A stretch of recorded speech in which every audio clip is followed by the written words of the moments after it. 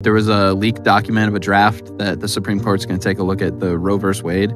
I find it very interesting of the timing that it was leaked, as we're like kind of starting to lean into midterms, and obviously there's a big divide on that. And as a father, when you go in for that first ultrasound and you have no idea what a kid even is, and you hear that heartbeat for the first time, it definitely changes your opinion about everything. I think a lot of people get really like turned up over it. All it's really going to do is like bring it back to the state level for decisions, which will mean that more conservative states are probably going to ban it. You know, more liberal states are going to allow you to do it.